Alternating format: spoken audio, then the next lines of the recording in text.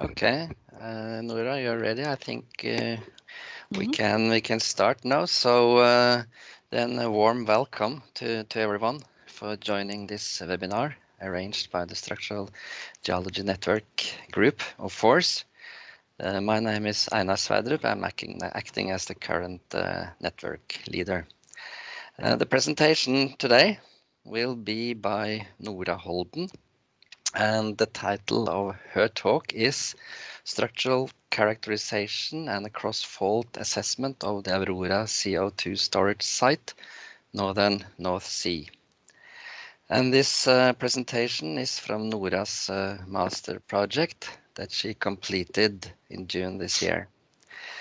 The Aurora study is part of the Northern Light project of storing CO2 with a planned start in 2024.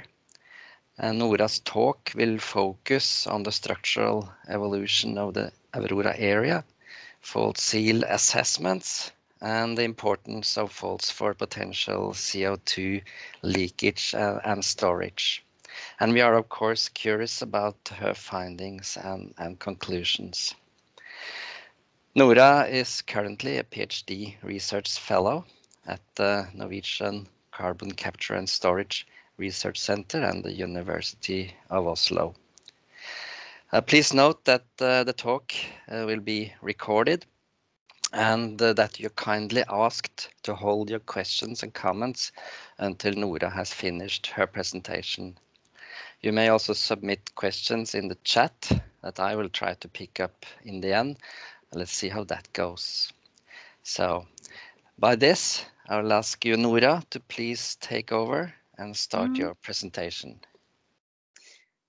Thank you. So thank you for the introduction, and thank you for the opportunity to present our work here at FORCE.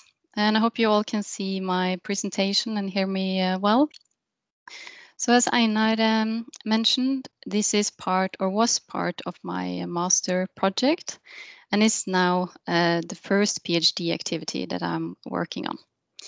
So this is a work in progress, and any questions and comments are appreciated. So just to mention, the title is Structural Characterization and a Cross-Fault Seal Assessment of the Aurora CO2 Storage Site. And this is a work in collaboration with people from University of Oslo. So it's Jonathan Osmond, Mark Mulrooney, Alvar Bråten, and Anja Sundal, and Elin Skurtveit from NGI. So just to start with mentioning some CCS operations in Norway. Norway has a quite uniquely long experience when it comes to carbon capture and storage. So we've been capturing CO2 for 25 years at the Snøhvit and the Sleipner fields. In two quite new and recent reports by new and important reports by IPCC and IEA, they state that we cannot reach our climate targets without CCS technologies. And therefore, Norway is now planning the first ever full chain open access, open sourced and cross-border CCS operation in just a couple of years. So the entire project has been called Langskip or Longship by the Norwegian government. And in the first phases of Langskip, they will capture CO2 from industrial plants, and this is Norcem and potentially Fortum, transport it by ship to Øygarden, and then by pipeline out to the North Sea and down into the subsurface. So the transport and storage aspect of Langskip will be led by the Northern Light project, which is an industry collaboration between Equinor, Total, and Shell. So as Einar mentioned, our project is part of NCCS, or the Norwegian CCS Research Center. And this is a Center for Environment-Friendly Energy Research, or an FME, which started in 2016 and will run until 2024.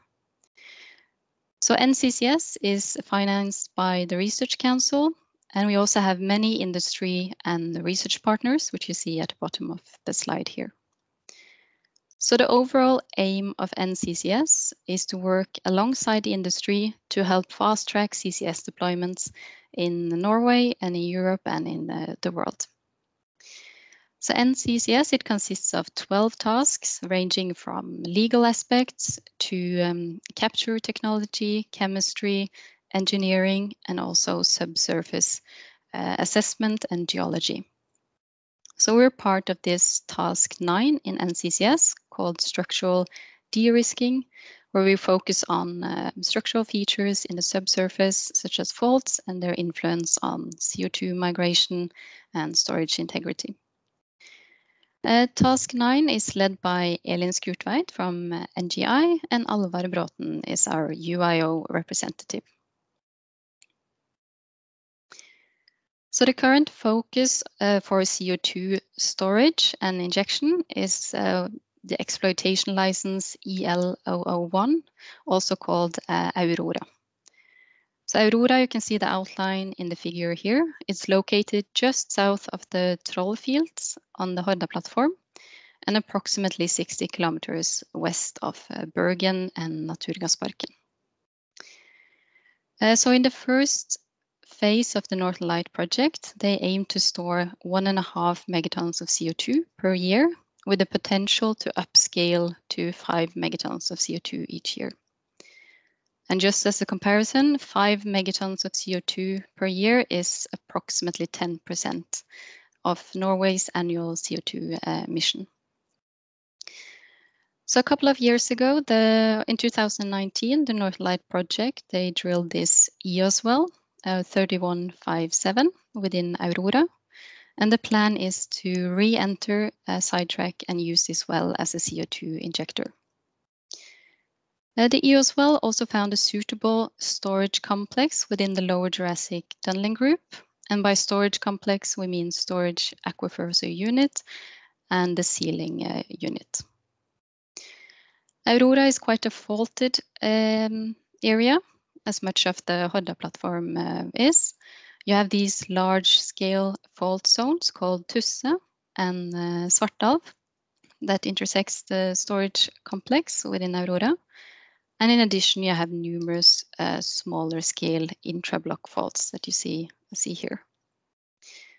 So the overall project goal that we have been working on is to increase knowledge on how faults within Aurora will influence CO2 migration. And to achieve this, we performed structural characterization, so interpretation and modeling of faults and assessment of fault geometries. We assessed the presence of 2 types of cross-fault seals called juxtaposition seals and membrane seals. And then we used the results to discuss potential CO2 migration pathways and gross rock volume of structural traps. So the data that I applied is open access data from Gassnova, which you see the outline and stippled black lines in the figure, and also 2D seismic and well data. We also focused in on a slightly smaller area, which is shown in a black solid line, to include most of the structural features surrounding this EOS well. And we also applied an in-house velocity model to perform the depth conversion.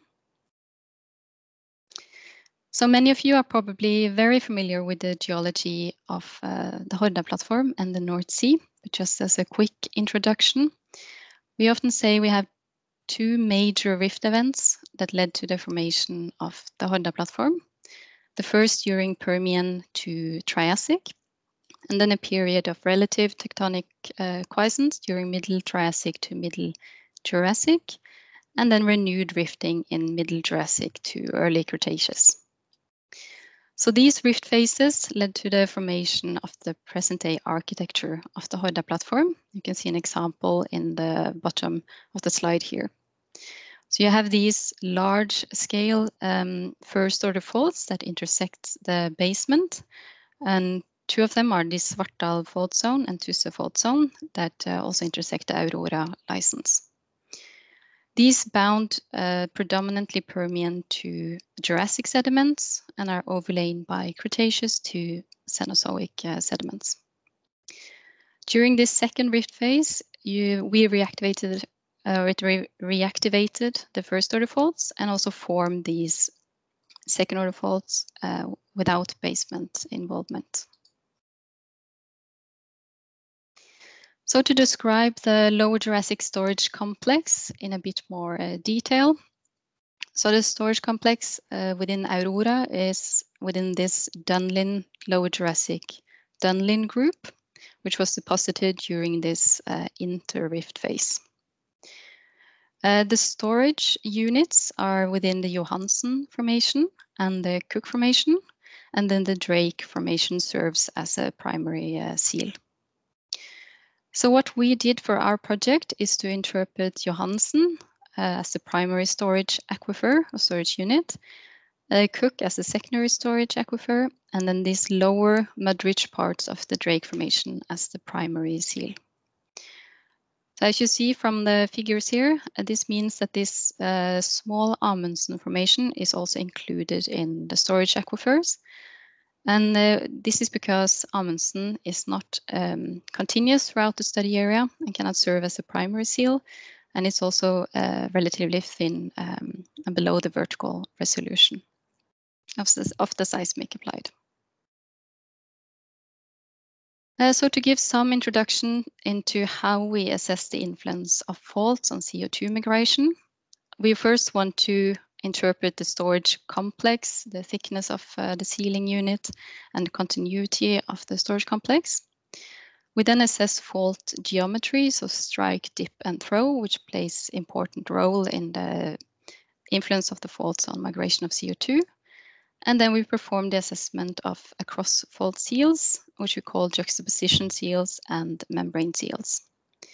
And to give a quick introduction to what we mean by juxtaposition seal, you can see at scenario 1, you have this higher permeability, higher porosity storage unit that becomes juxtaposed against a lower permeability, lower porosity seal unit.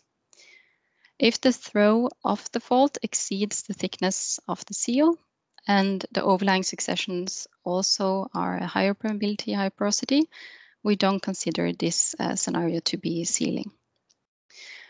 Scenario 3 is just to show that the dip of a fault relative to the injector well will play an important role.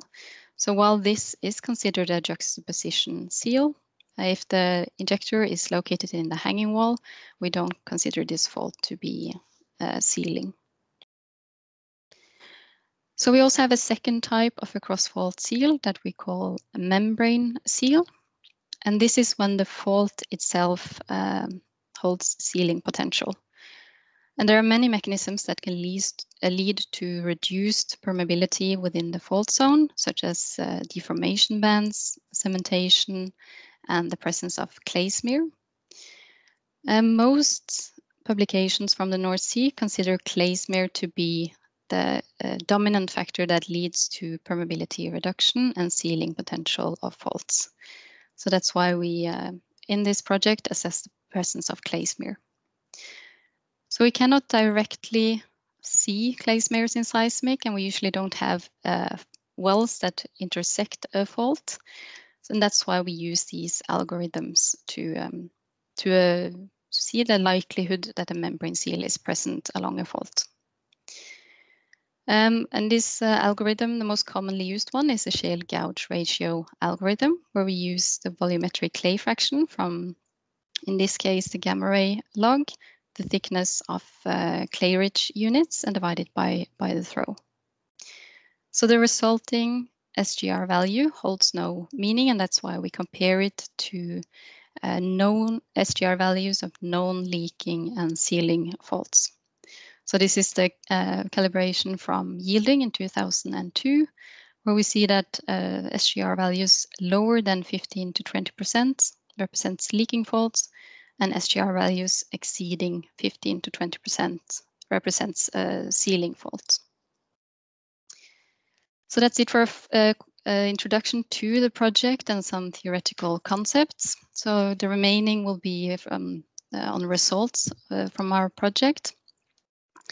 This first slide shows two cross sections going through this study area and this EOS well. So in the east-west cross section, the storage complex is represented by the three bottom blue units here. And we see that it forms this slight anticline, and that the area just east of the EOS well is intersected by numerous faults. In the north-south cross-section, we see that the storage complex is tipping towards the south. And because CO2 is buoyant, we would expect it to migrate northwards and encounter these thin-skinned or second-order faults, and then finally this larger Svartdal fault zone, which offsets our storage complex. From this little map in the corner here, we also see that it will eventually migrate out of the Aurora license and then into Troll. And in this figure, you see the top of the Cook formation, which is the top of the secondary storage unit. You have the depth structure map, the variance attribute map, and the fault trace and interaction map. So most of the interpreted surfaces within the storage complex shows relatively similar results to this, with deepening towards the south and then shallowing towards the north.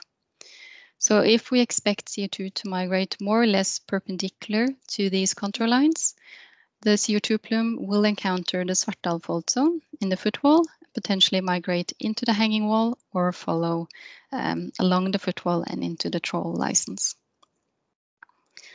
From the variance attribute map, we also see that this area just east of the EOS well has a higher density of faults, and that the faults are curving and linking up with this Svartdal fault segment towards the north, potentially creating structural traps. The final figure shows the up and down section extent of my interpreted faults. So some of the faults, especially Svartdal and Tusse, they go down into the basement, while the remainder tip out within Triassic successions down section. Most of these faults also tip out within Cretaceous or Jurassic successions up section. So they're all intersecting and displacing the storage units and seal. So here you have the thickness of the primary storage, which is primarily the Johansen formation, secondary storage, which is the Cook formation, and the primary seal unit, which is this lower parts of Drake. We can see that the units are relatively tabular. They show some thickness variations, but there is no sign of significant thinning, erosion, or non-deposition. So the primary storage unit is a bit thicker than our secondary storage, and then the primary seal is relatively tabular and measures on average 80 meters in thickness. So to summarize my fault interpretations, so I interpreted in around 70 faults within this study area, and then categorized them into these two fault populations, the first order faults and second order faults. So first order faults, they're west dipping, more or less north-south striking. However, there are some deviations in the strike of the faults. And they have throws ranging from 43 to 900 meters when measured in this top Cook or the top storage unit.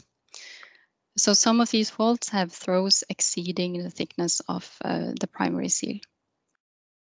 The second order faults show some variation from primarily north-south trending, just east of the EOS well, to northwest-southeast striking towards the north in the footwall of Svartdal. These also have quite a lot lower throws, close to the vertical resolution and below the thickness of the primary seal.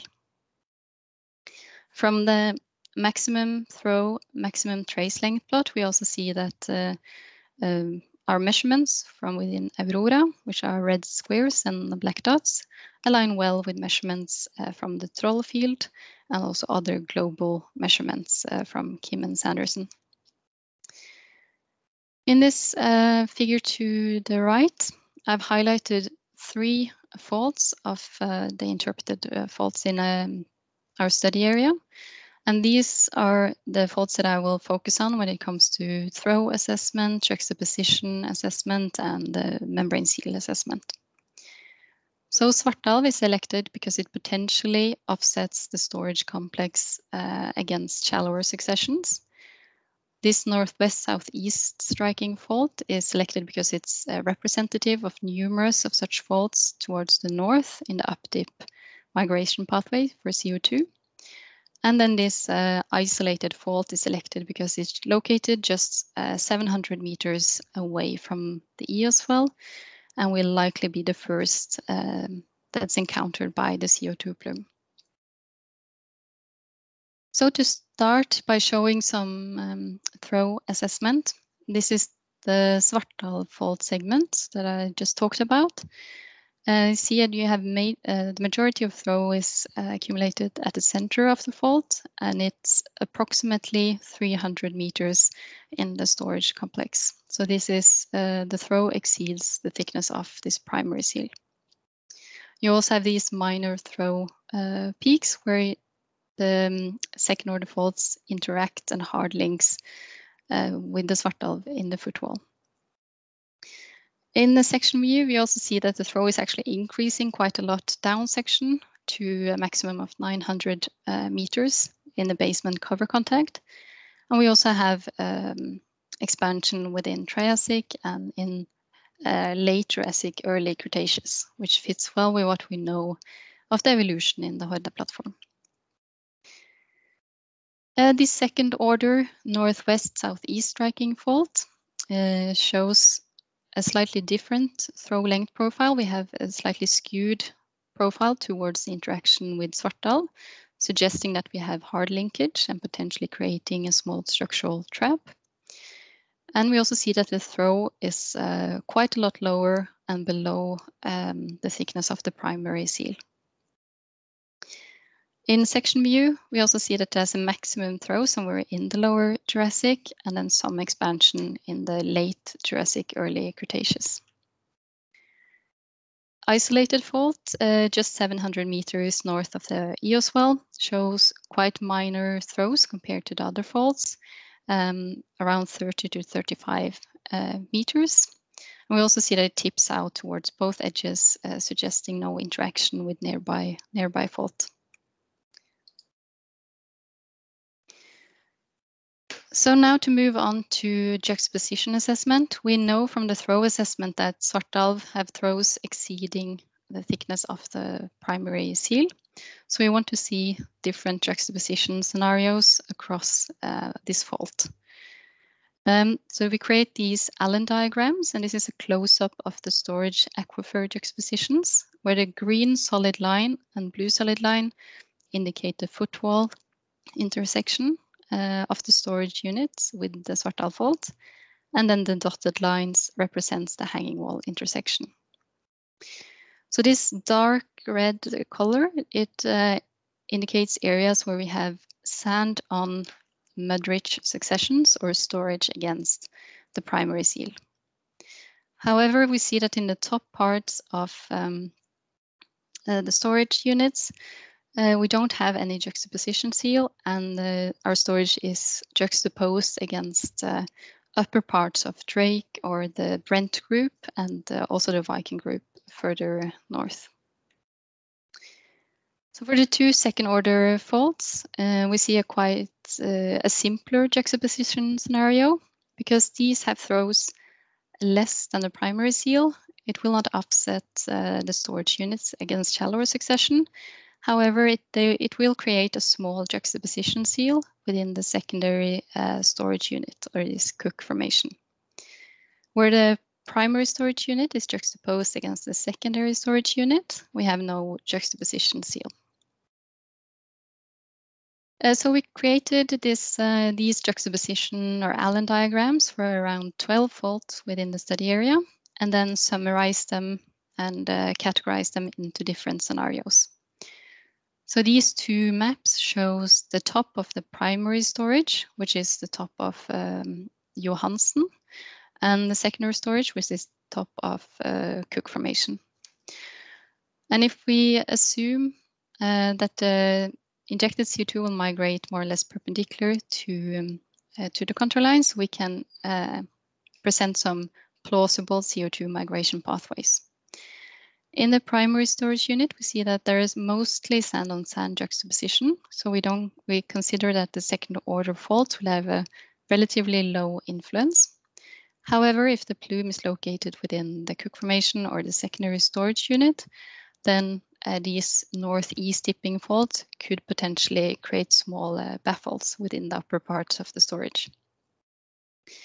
In both scenarios, there is a risk of CO2 migrating across Svartalv and into out of the storage complex, storage unit, and into shallower successions. So what we did next is to assess if there are membrane seals present. So these are again the same faults, but now they're populated with calculated SGR values from wells in the footwall and also in the hanging wall of each fault. And so you see in this area where we have storage units juxtaposed against shallower successions, we have SGR values exceeding at least 30%, which indicate that there is likely membrane seal present in these areas.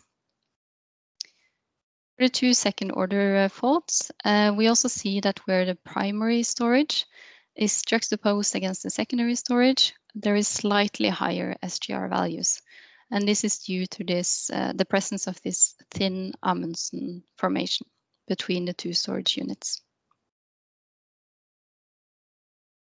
So then we've created similar SGR scenarios or maps showing different SGR values for the faults within the study area.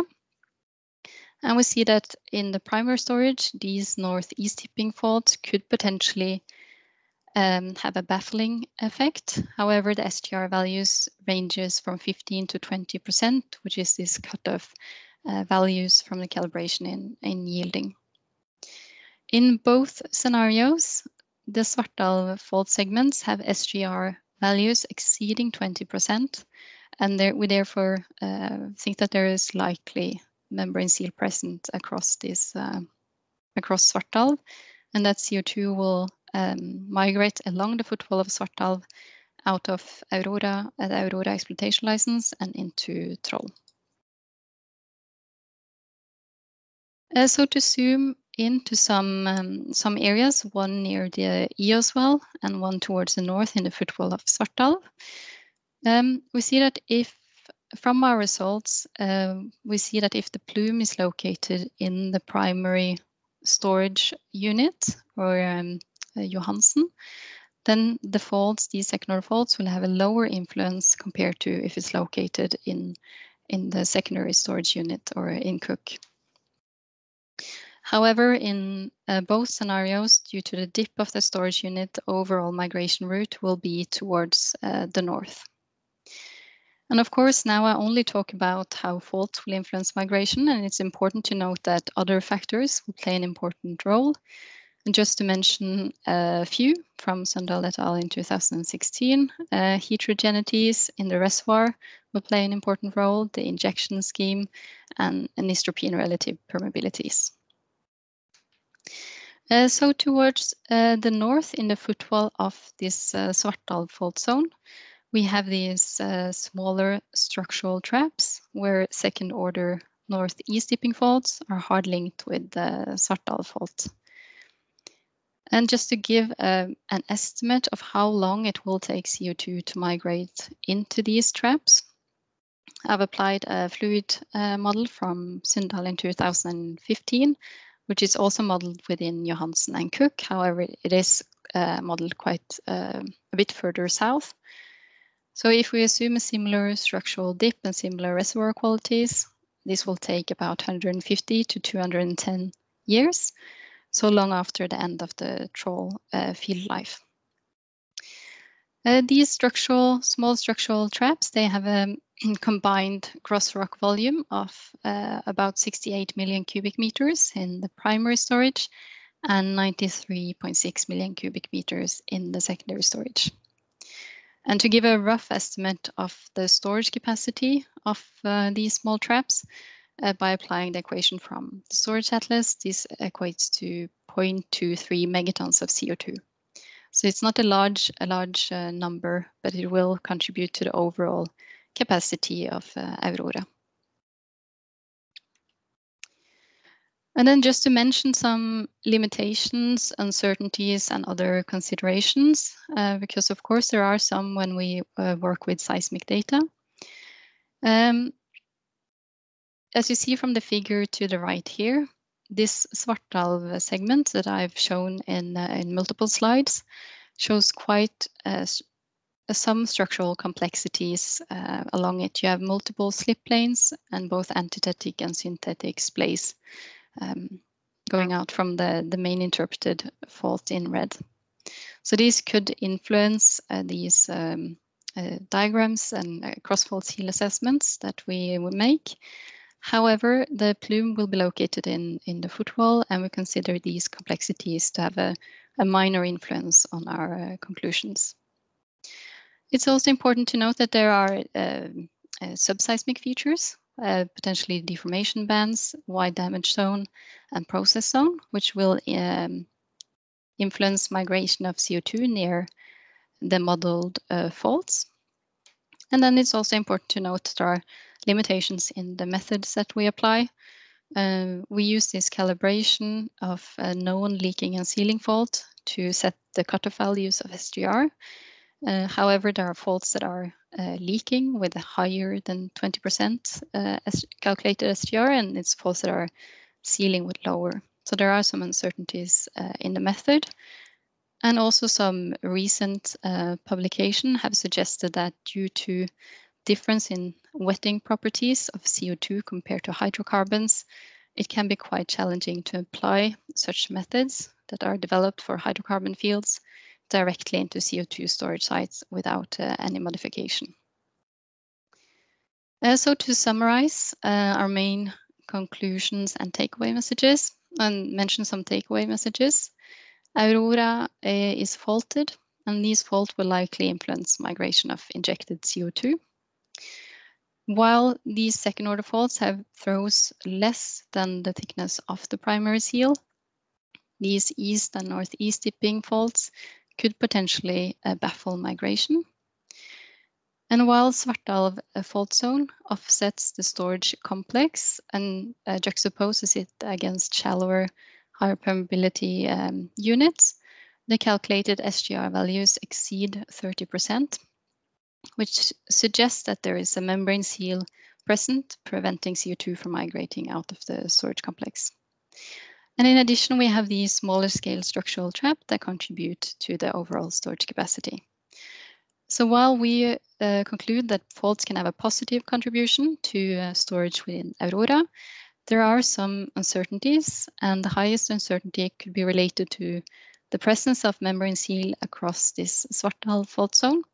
And therefore, we think that monitoring will play an important role in storage within Aurora. Finally, just to mention some of my plans going forward. I'm quite a new PhD student, so I have some upcoming projects, which are all related to CCS and NCCS. One project will focus on field studies of growth faults in the Floyd Canyon, Utah, and assess lateral and vertical movement of growth faults and their implication for fault seals and fluid migration. And then a second project will focus on these fault zone complexities that we also see in Aurora and their implication for CO2 storage. And here we would like to use machine learning techniques to see if we were able to image these complexities better. That's it for my presentation.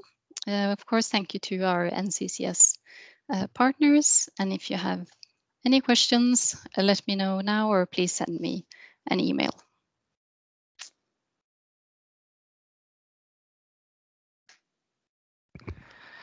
Very, very good. Thank you for an excellent talk, Nora. This was really good and very interesting.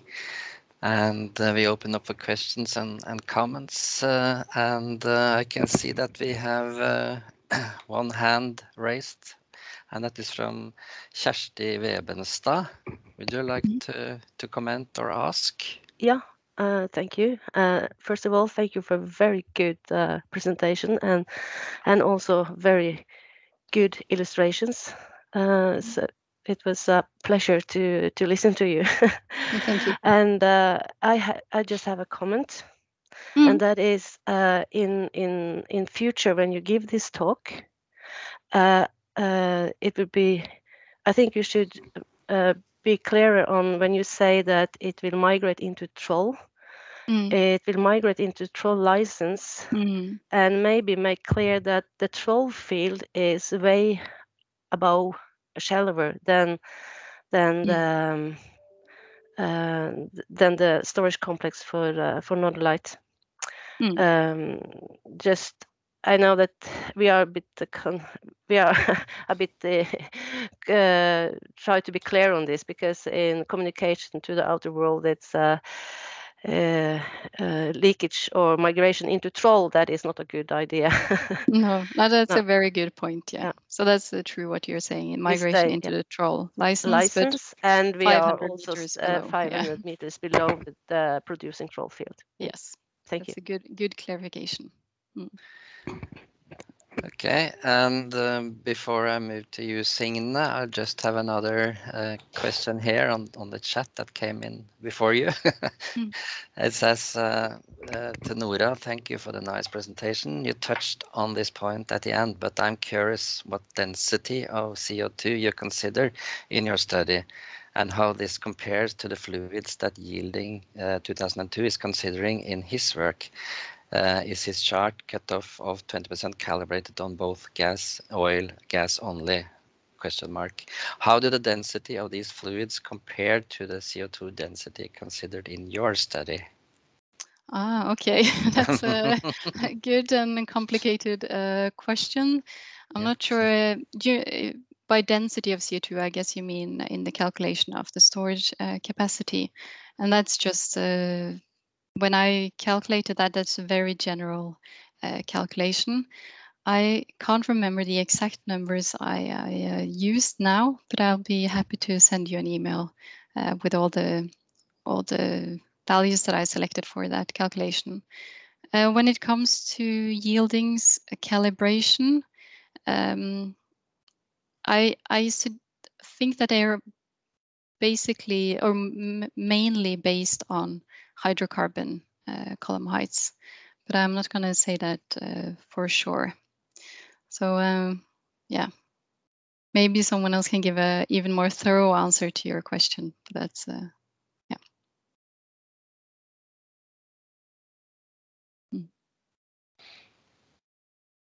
Okay, and then Signe, you have a question or a comment? Hi, Signe Ottesen, Equinor here.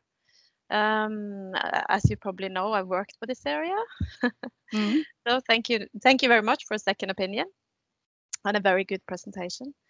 I wonder if you have have you considered using the shale smear factor for juxtaposition of the storage unit to shallower units across the Svartalf fault?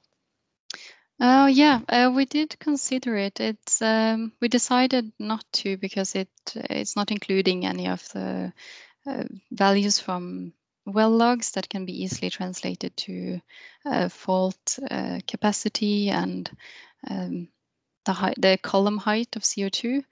So I haven't looked into shale smear factor or clay smear potential, but that could be something to do in the future. Because we consider you can look at the probability of having a complete seal with a clay smear, which of course is the first order of sealing, which you also mentioned. So I think, yeah. That's a good point, and I will look into it, definitely. Okay. Thank you. Okay, and then Eirik Stuland, you have a question? Yes, hi, Eirik Stuland from Aker BP, and thank you for a very nice presentation. And as someone else said, those very nice illustrations. That was very, very clear. Thanks. I just have, I don't expect detailed answer on this one, but you mentioned the monitoring, yeah?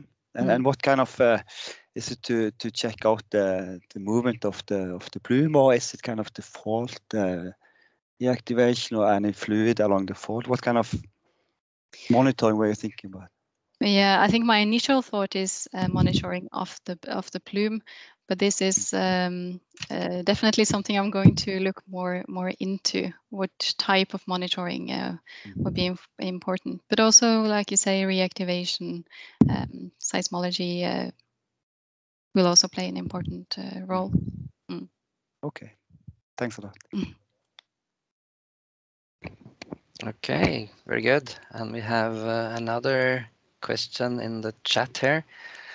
That is from PB. I'm not quite sure who that is, but thank you for this presentation. Any indication of thief sands in the area, southern part of, in this area, southern part of Troll? That's from Per Bach. Okay. Yeah. That's not something I've looked into, but there are some people that look more in detail into the stratigraphy and the potential for thief sands. But that's has not been part of my project.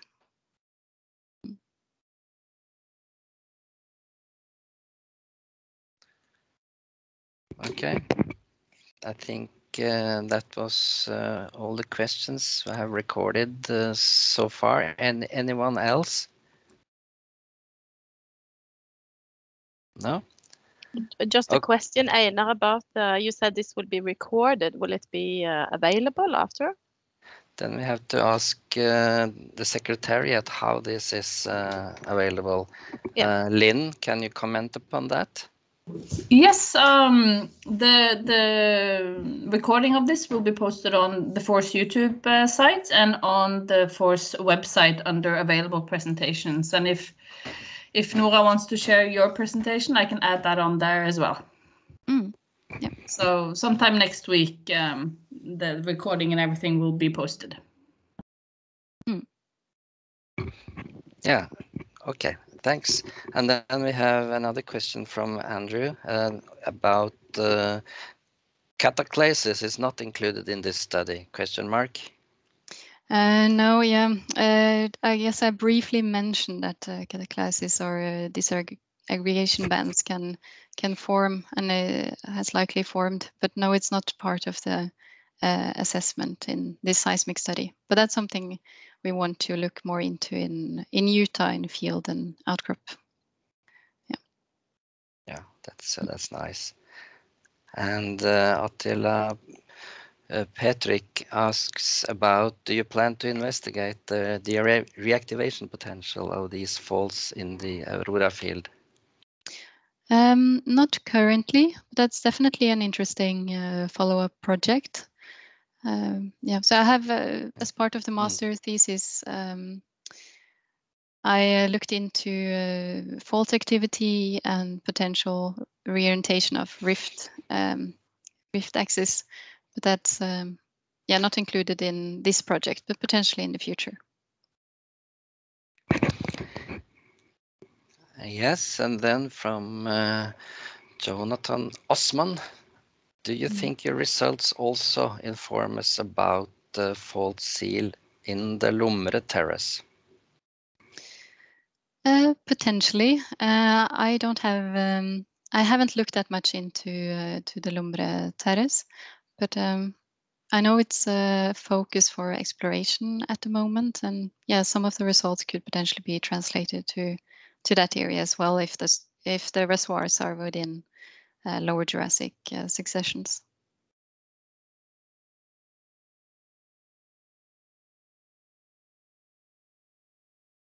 Yeah. Okay. I think we are through with the questions. Then thanks again, Nora. Very good. Thank you. Very good and interesting talk. So if there are no more comments or questions, before you leave, I've been asked to advertise a Lunch and Learn webinar from a newly established force group which is the carbon capture and storage group. So it's related, of course, to this talk. And this group will then arrange a webinar series that kicks off next month.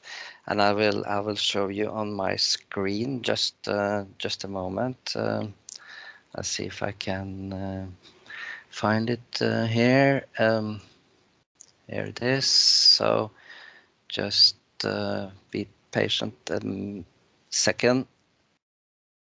Let's see. Here. So you can see my screen now, and you can see that the next or the first talk is actually this December 7th by Elin Skurtveit, which is also one colleague of Nora. So she will talk about the overview of subsurface research activities for carbon storage on the Norwegian continental shelf. So I guess that's also something that would be interesting for you to listen to. Okay. So by that, I would thank you again. And yeah, well, there are a couple of more questions. I don't know if you can see them, Nora. Sorry, no, yeah. No, okay. So you get a lot of credit for what you have been through now. So thanks for fantastic presentation, nice presentation, blah, blah, blah. And then you have, is the suggested northern directed migration purely conceptual, or has there been any fluid flow modeling been done? Yeah, I have not done any fluid modeling, but that would also be an interesting further project. So that's more conceptual, based on structural features, based on fault seals. Yeah.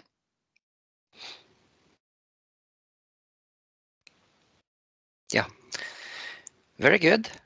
And thanks a lot. And thanks for all of you who have attended this one. I think it was a very, very good talk. And good luck with your PhD project, Nora. Thank you.